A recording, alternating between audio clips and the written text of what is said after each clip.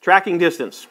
In all likelihood, if you're traveling on business, and especially if you're going to see existing clients, there's a good chance you're going to want to get reimbursed for your mileage, if not just keep track of it so that you can record the expense. Expensify has an area of tracking distance which actually offers some impressive options for how you can keep track of the miles that you've driven. Let's see what this looks like. If you think back to the introduction that I wrote for the course, I talked about sort of the history of expense reports and what I know I used to go through and I know many others used to go through in terms of getting expense reports submitted and all the trouble that we had to go to and the several chances that there were for errors to be made along the way and just the overall inefficiency of the way expense reports have historically been done. Enter Expensify, and you have an application that lets you do this seamlessly. Make it so that the data only has to be entered once. In some cases, no data has to be entered at all. You take a picture of the receipt, and Expensify does the rest with SmartScan. But generally speaking, if you think of the big picture of what an expense report consists of, we've got all the bases covered here, right? The first two lessons in this section covered different ways of doing the same thing, which is getting an expense recorded. Then we looked at tracking time, which is often something we're going to do when we're out and about traveling for business. If we have expenses to submit, we've probably got time to keep track of as well. And then finally, we're into the last part of this, which is tracking the distance. If we drove somewhere to go on this business trip, then we're going to track the distance on this.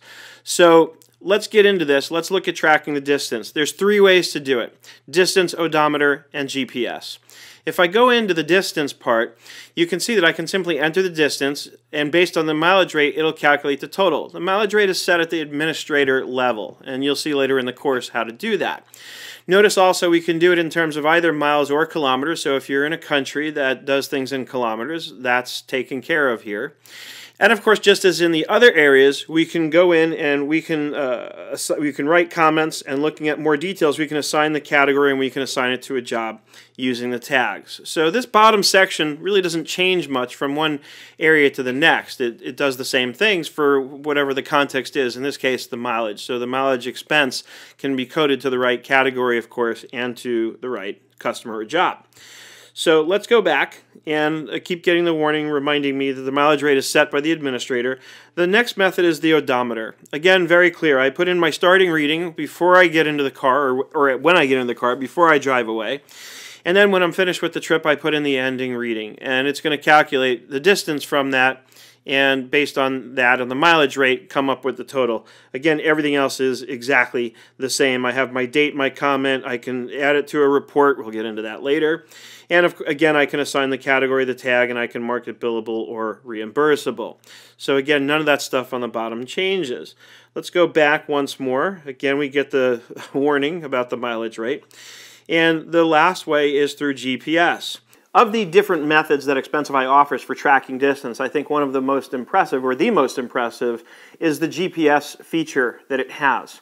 I was actually blown away because when I first tried this, I was at my home and I turned on the GPS tracking part of the application, and I was amazed at how accurately it actually pinpointed my home address, so that you can actually start from a very specific location and let Expensify do all the work for you. Go drive to your destination and then tell it that you're done, and Expensify uses the GPS tracking on your phone to calculate the total distance that you've gone.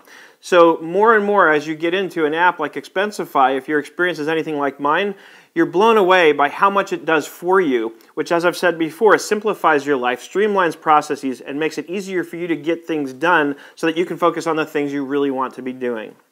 Now, of course, this is a little more sophisticated, but this is really nice because what I can do is I can hit my start button, and notice it says it's locating. So it's finding me, and based on my phone's GPS, it's going to track my location. It's going to figure out how many miles or kilometers I've gone based on what my GPS tells Expensify about my whereabouts. Now this one, of course, you want to be able to see. Now it says recording, and it's got my home address up there. It actually found my home address, which I'm going to blur out, of course, for the purpose of the recording, but rest assured, that's my home address right there where it says from. So it's pretty accurate, pretty impressive. And once I get to where I'm going, of course, I'll hit the stop, and it asks me, am I sure I want to stop recording my GPS location? I can say yes, and it notes that I went from one address to the same address, And of course, there's no miles to calculate because I haven't gone anywhere, so I'm going to hit discard. But that's pretty smart that it's able to be that specific. I mean, it didn't just get the block I was on, it got my exact address.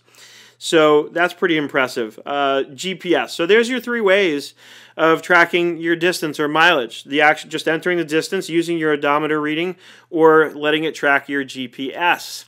As always, if you have any questions, post them in the answers forum. And when you're ready to move on to the next section, we're going to be taking a look at the desktop app and how you can get some of the same things that you've seen now done on the mobile app accomplished also on the desktop app. And by desktop app, I mean the browser version of the app as opposed to the mobile app. So it could be a laptop too.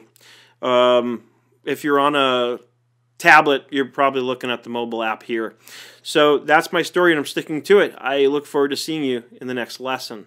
As you've just seen, Expensify offers several options for tracking distance, and I think the most impressive one is the GPS location tracking.